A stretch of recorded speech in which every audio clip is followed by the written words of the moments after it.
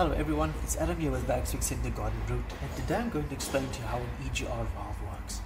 So what is an EGR valve or an EGR? Well, an EGR valve is an exhaust gas recirculation valve. The purpose of recirculating exhaust gases into your intake manifold is to reduce the amount of nitrogen oxide that it exits your exhaust, thus reducing the amount of pollution in our atmosphere. Now, the way it does this is by allowing exhaust gases to enter your intake manifold through an EGR valve. The purpose of this is to A, reduce nitrogen oxide levels, B, reduce the overall temperature, and C, to reduce the concentration of oxygen inside your combustion chambers.